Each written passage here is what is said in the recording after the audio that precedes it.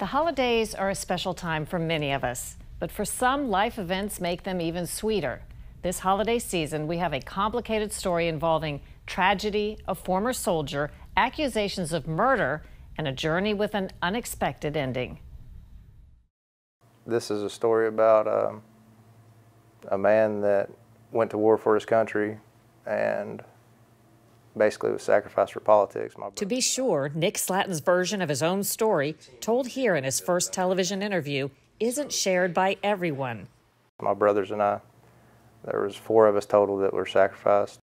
Slatton is a decorated former Army sniper. After 2 combat tours in Iraq, he was hired by a company called Blackwater to work on a U.S. rescue team in Iraq. It was codenamed Raven 2-3. On September 16, 2007, there was a terrorist suicide bombing attack on Americans, and Raven 2-3 got called in to help. So we're tasked with going to extract them.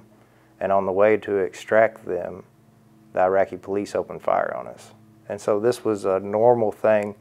We had been in many engagements with Iraqi army and Iraqi police. You know, one day they're a cop, the next day they're an insurgent. So it just depends on which faction they're loyal to.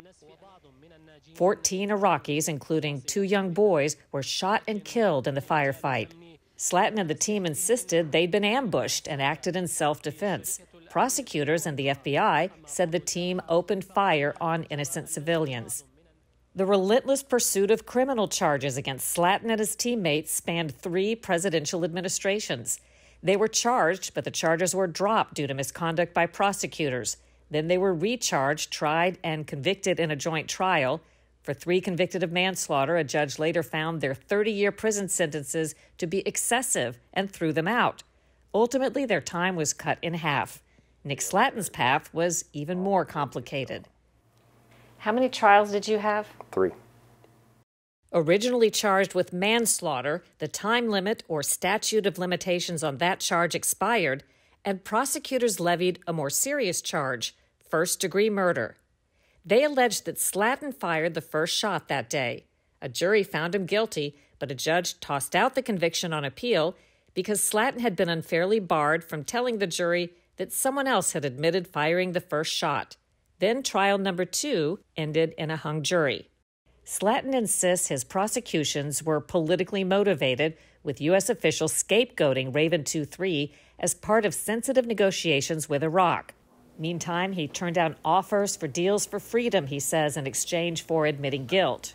The government offers me a deal for 5 years, which is essentially time served. I had almost served that amount of time. So basically they're saying, admit that you did wrong and you can just walk out the door. And I refused. At trial number 3, the jury found Slatton guilty of first-degree murder, and he got a life sentence.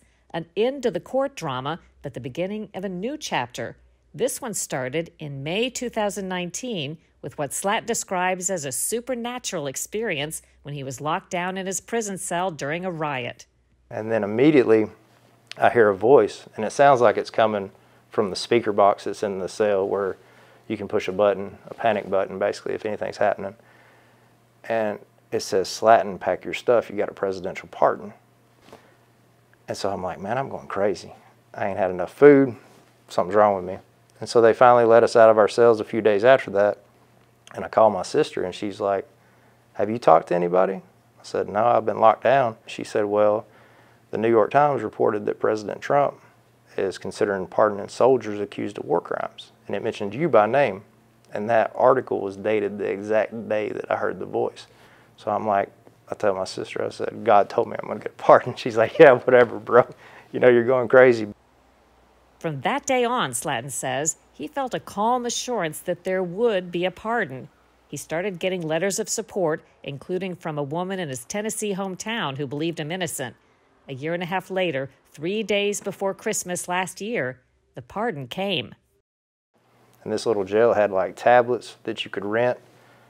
And one of the news feeds said we were pardoned. You mean you just read it on a news feed? No, I read it on a note. One of the other prisoners slid a note under my door and I opened it up and it's like 4 Blackwater contractors pardoned by President Trump. And I was like, and so my buddy had a tablet in the cell. And I was like, look at this. And he was like, that's you, man. He pulled it up, and he's like, here. My cellmate, he was pretty crazy. He made an announcement, like, they do that all the time in jail. He's like, listen up, you know, and everybody gets quiet. He's like, my man here just got pardoned by President Trump. And so the prisoners started, you know, kicking the doors and yelling and stuff. So how long from the time you got word that a pardon had come until you actually walked out free? It was like an hour and a half. President Trump pardoned murderers. Outraged that President Trump would pardon these 4 former Blackwater guards. How did you feel when you heard, or maybe you just knew this, a lot of people were arguing when the pardon came that you guys didn't deserve it, that they were letting killers go free? So those were the people that never actually looked into our case, that never actually read the trial. Slatton returned to his home here in Tennessee, and he says it wasn't long before he began turning his attention to others. I started learning that there were other soldiers, sailors and Marines and airmen in similar situations that basically were locked up for making a split-second decision in combat. And I always said that if the Lord saw fit to let me out, that I would fight for him. You know, I believe that if our men and women go to war, we should have their back, no matter what. They should never have to choose between a casket or a prison cell. And I saw that a lot over there. These young soldiers were afraid to engage because if they got it wrong, they would go to prison. And they got killed because of it. I mean, it's just crazy. One of those he's fighting for is Calvin Gibbs, who's serving life in prison for 3 murders in Afghanistan. So what drew me to Staff Sergeant Gibbs' case was the fact that he refused to plead guilty, same as I did. So they offered him a deal. He wouldn't take it. He said, I didn't murder anybody. I didn't execute anybody, right? And so Staff Sergeant Calvin Gibbs is just one that I can hold up. Like, I've talked to him. He's my friend. He's my brother. I love him. He's actually innocent, and he's serving a life sentence, and nobody knows his name.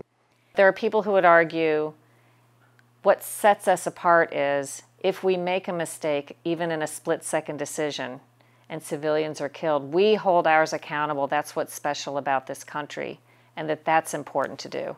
Right. So I would say that those people have never been shot at. They've never seen their friends blown up by a vehicle-borne IED or never seen a rocket come in. We got rocketed all the time. And it wasn't just combat soldiers that were getting hit. So it's like there's such this double standard that our soldiers are held up to this impossible standard of you're fighting an enemy that doesn't wear a uniform. It can be an 8-year-old boy to a 75-year-old woman. So you never know who's going to blow you up. You never know who's going to shoot at you. In the years since his release, Slatton has been making up for lost time. That hometown girl who wrote to him in prison, he married her. And today he claims the accusations, the 3 trials, the years in prison all changed him for the better, helping heal a soldier who'd come back from war a broken man. You know, God gave me a time out, so to speak. He did what any good dad would do. And, you know, thank God President Trump stepped in and pardoned me because I was supposed to die in prison. You know, I've been richly blessed. I've got a wife and a newborn daughter now, so, yeah, things are good. Slatton is among those pressing for Congress to pass what they call post-war amnesty for accused former soldiers who served in Afghanistan, Iraq, and Syria.